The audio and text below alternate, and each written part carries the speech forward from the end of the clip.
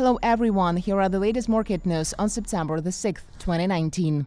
China plans to launch new digital currency. Mu Changchun, deputy director of the People's Bank of China's payments department, said that China works on new digital currency, which would bear some similarities to Facebook's Libra coin and would be able to be used across major payment platforms. According to data reported on Friday, a senior central bank officer said the development of the coin would help protect countries' foreign exchange sovereignty as commercial applications of such currencies expanded. He also added that tokens would be as safe as central bank-issued paper notes and could be used even without an internet connection. They could also be used on Tencent's WeChat and Alibaba-backed Alipay. China's central bank started digital researches in 2014. It had said little since, but last month, Mu announced that the digital currency was almost ready. U.S. financial magazine Forbes, citing sources, said the currency could be ready as soon as November the 11th.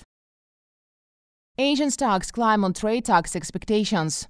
Asian shares rose on Friday, joining a global trend as investors perked up from firm U.S. economic data and hopes that a meeting between U.S. and Chinese negotiators next month will signal an easing in trade tensions. However, the improvement in investors' risk appetite reduced demand for safe havens such as government bonds and the yuan. In early European trade, the pan-region Euro Stoxx 50 futures and German DAX futures were slightly changed, while Britain's FTSE futures declined 0.1%. In China, the Shanghai Composite Index climbed 0.1%. Hong Kong's Seng was up 0.2%, and South Korea's KOSPI advanced 0.1%. Australian stocks gained 0.5%. Overall, MSCI's broadest index of Asia-Pacific shares outside Japan rose 0.4%, putting it on track for a 2.2% weekly gain, which would make it the best week since mid-June. Meantime, Japan's Nikkei surged 0.4%.